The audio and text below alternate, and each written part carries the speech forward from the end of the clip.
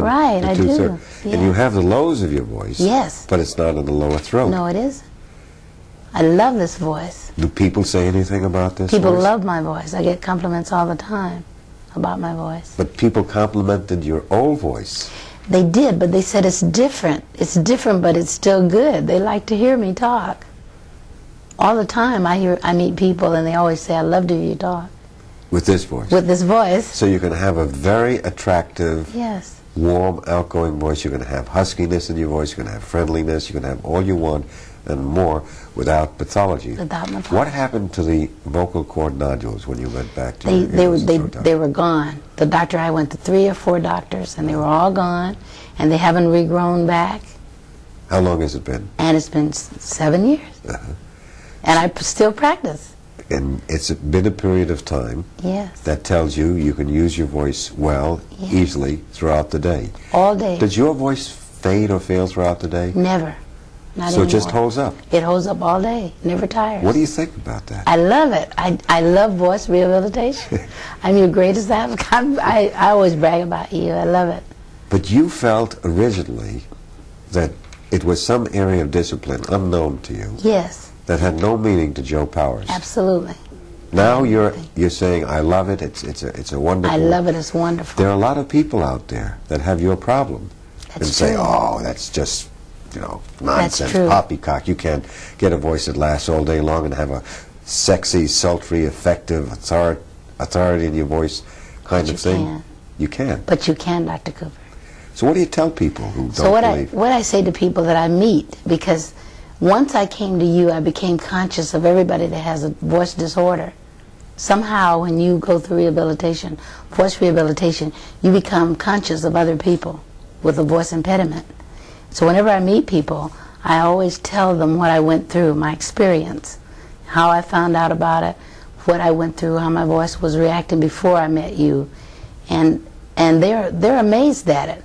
They really are. Some have been to voice therapists before, but it hasn't been successful, and most of the time it's been because they haven't done what they're supposed to do, and they thought the same way I did, that it was your job to do for them what they had to do for themselves. So they want the voice pathologist to do it for them. You realize somewhere along the line, second or third months, I said, you have to do it. Absolutely, you told me that. Yes. But I didn't believe you. Why didn't you believe that? I don't know. I don't know why. It was just ignorance of what the voice does, what it could do. Because I used to sing and I loved singing. I loved being on the phone. I loved my job. And, I thought if I lose that, I'm going to lose something. I thought I was really going to lose something by going to therapy. I felt that you wouldn't lose it. You would be back on the job. Yeah, you told me that. But it didn't really sink in until about 2.5 months after we started. And then it became a joy for me because I could see the improvement in what you told me by doing what you said. But you had to hold on for 2.5 months. Yes. There are individuals that don't hold on that long. That's they try true. it for That's a week true. or 2 or 3 and they drop out. They want something done for them. What held you Well, you know what therapy? I just decided? That when you told me I had to do it myself, and I thought, what have I got to lose? You told me the pros and cons. You told me what could happen if I didn't do it, and you told me what could happen if I did do it. And I chose to take the route that you gave me because I knew it couldn't get any worse. I was talking as low as I could talk. Could you talk in that voice now? No, I can't. Why can't you?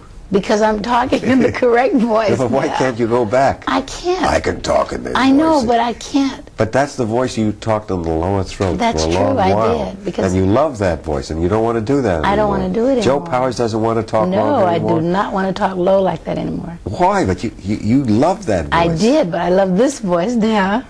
I love this one. You don't even want to take a stab at No, doing I that. don't want to try it. I never Why do. not? Because I don't want that voice. It's not normal. So you completely changed. You know where your old voice is, and you know where your new voice is. Yes, I do. And in a sense, Joe Powers loves a new voice. I love it. I love it. Where do you feel your voice when you talk? Right up here. Right. Around here, and Right this in two-thirds solution Yes, in the face. yes. You're talking in the face. Yes. Just point to where your old voice was. Point to it. Down here. Lower throat. Way down here. Right. Let me just explain to the audience. If you're talking down here. You're going to get tired voice, you're going to get nodes, polyps, contact ulcers, you're going to get premalignancies, possibly leukoplakia, keratosis, papillomatosis. Those are big names for premalignancies. Don't talk in the lower throat. You would wind up with all kinds of problems. And you can also get a strangled voice. I say the strangled voice or spastic dysphonia comes from talking in the lower throat and you don't know it. The physicians today say it's due to neurological causation. Not so. I don't find that to be the cause. Case after case, year after year, I find the individuals who have spastic dysphonia or the strangled voice talking from the lower throat. And then the psychiatrists say, forgive me, they say the individual doesn't want to talk. I find that nonsense. The individual basically does want to talk. They simply don't know how they're talking in the lower throat. Voice rehabilitation is an area that is not known to the public and is not known too well to physicians. There are very few voice pathologists out there that specialize in this area of voice, and you've got to know that your voice should be up here, not in the lower throat. Jo Powers now talks up here. Her voice is open, it's friendly, it's easy. She doesn't want to go back to the old voice. If you're talking down here, you have tired voice. People ask you, what did you say? Could you repeat yourself? I'm sorry, what did you... Know one thing, you're talking about symptoms of misuse. It's voice suicide. I call it the all-American game. You don't have to live with it. Jo Powers did. Jo, what do you suggest that people do if they have a tired voice, just on a general basis if you run into them? Well, when I meet people who say their voice fades out like mine did, I show them the exercise that you taught me. What's the exercise you want to do? Well, I first go, you know. Oh, with the Cooper instant press. Yes, I do that, and then I tell them how to breathe through the stomach, you know. And I have them lie down. Some of them I actually show them what you showed me because I thought I was breathing correctly, you know. And some of them will do it. Some people will do it, and it changes. I let them hear it, the right tone, you know, by doing that, find the right. And it works sometimes, and they believe me. Some of them have called you and not kept the appointments. Well, they don't believe it can be done. They don't. But they knew how I was because I have tapes of how my voice was before. So you have an awareness of what happened, Jo Powers, and where you are now. Yes, I do. Do you feel the buzz or a ring around your two-thirds solution around your lips and nose when you talk? Does it feel easy and comfortable? Yes, it's comfortable. When you wake up in the morning, no strain. No strain at all. That's a key. No strain whatsoever. No strain. Isn't that beautiful? No strain you whatsoever. Talk. It's a joy to talk. A lot of people love to talk, but it's a strain. Don't make it a strain. When you wake up in the morning, do you have what Johnny Carson I hear calls the grumpies? No. Is your voice low, husky? No. It's up here now. It's exactly up where it should be. Okay.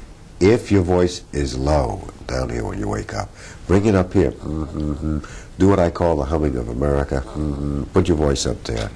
Use the Cooper Instant Voice Press. Take your finger, put it at the bottom of your breastbone, and go, make your voice go up there. Get it off the bottom. The morning voice is basically the most relaxed voice of the day. Don't sag, don't let that voice be there because you're dragging at the bottom of your range and you're going to be talking in the lower throat doing that. So get that voice. At the end of the day, is your voice clear and efficient, Jo Powers? My voice is clear and efficient all day. So you could talk forever? Yes, never tires. So what has basically happened is you have a voice now that you can talk forever and you talk as much as you want? As much as I want, as long as I want. When you were out of voice, what happened? Every sentence I would run out. My voice would fade out. I would be talking, and all at once you just couldn't hear me anymore. I mean, the words were there, but they just wouldn't come out. What did you feel psychologically and emotionally from that? Was it traumatizing to you? It was traumatizing. Frightening? Yes, very frightening, because especially when I was told that the nodules could turn into cancer, you know, or I could go through spasm of some kind. Spastic dysphonia? Yes. They told you that? They told me that. So that was frightening, you know, very frightening. Or bleeding of the polyps, you know, that was told that too. In other words, you can get an ulcer of the vocal fold area. Yes, it was very frightening. So that, in a sense, was scaring you? Very scared, very scared. Do you feel that was appropriate to tell you could get that? I think so, for me. I needed something. You needed something? I needed something to jolt me. Yes, Why, you were indifferent to doing anything? I was skeptical. I can use that word well, because that's really what it was. It was a mystery to me, because I had heard of it, but it was like it was a long way off, you know, like it was something that I'd heard of a long time ago. It never applied to me. I don't know what concept I thought about voice rehabilitation, but in my mind, in my subconscious mind, I thought it was something you had to do for me. Did you have a good time after you changed your attitude? I had a great time. I still am, yes. And you're delighted to have your voice now. Yes, I love it. You think great things of voice rehab? I do, and I'm always asked to speak somewhere or do something, and I like that. I love it. You don't think about your voices failing or fading, so you have an assurance and a confidence that you're going to be there, and it helps you to talk in public. Yes, it does. It gives me that confidence I need. You retired from the police department. Yes. When was that? Recently? Yes, a year ago. How long were you with them? For 39 and a half years. 39 and a half years. Yes, yes. And with your voice, you could have gone on for another... Could have gone on another 35 years or more. So you went from trauma, mental trauma, emotional, psychological concern, to a voice where you feel comfortable, confident? Yes, confident, happy-go-lucky. I was confident with the old voice, and to a point, but when it got to be it became a burden to me, because it was getting deeper and deeper and deeper, and it wasn't, you know, it wasn't good voice because it tired me out. I didn't want to talk physically and mentally. It affected me. It did all the no-nos, all the negatives. Yes, it did. So you want to keep your voice up there? Yes. And you liked that voice because it was low and sultry and sexy. Oh, I thought it was so sexy, and the men said it was sexy, and that was it. And today? Today they think it's sexy now. And your voice is up there? And my voice is up. And you're in the mask. I love it. You have everything you want in a voice. Everything I want. It was the best thing ever happened to me, Dr. Cooper. So you can get your voice back? Yes, you can. I'm a witness to that. You're a walking... I'm a walking testimony to that. Yes, it can be done if you believe it and you practice it. So you feel comfortable using the voice throughout the day? All day. No negatives, no concern? No concern whatsoever. And you know what's going to come out? I'm assured it's going to be there. Yeah. Yes. And you've never had a problem since? Never had one problem. No growth, regrowth, or anything. And no surgery? No surgery. So you're a testimony to the fact that voice rehab works. You're just one of thousands and thousands. Yes. And you had to be convinced. I had to be convinced. You were there. And it's one of those things. It's a pleasure to have you on the program. It's just my pleasure to be here. You changed your voice. Yes. Did it change your life? Yes, it did. I wrote a book called Change Your Voice, Change Your Life. Yes. Is it true in your case? Yes, it is. Richer and fuller, more confident, more relaxed, everything.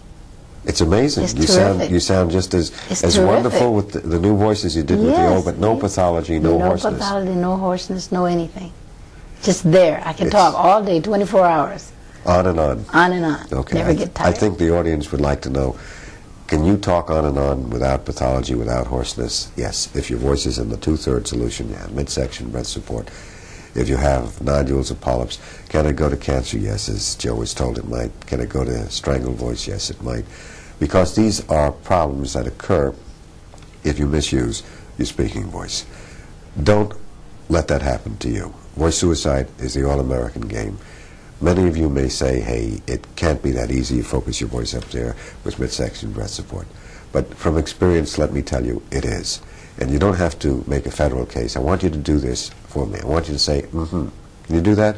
In the privacy of your home, you're sitting in your living room, you say, mm-hmm. Feel your voice up there, and your voice is down here. You'll feel a ring, a buzz, around the 2/3 solution. That's around your lips and nose. And then, mm-hmm, 1. Now, I have a cold, and I'm talking up here, and the cold will go away. My voice will come back. It will be full and resonant. And so will you, if you have a cold or if you're talking down here, get your voice there. I'm Mort Cooper.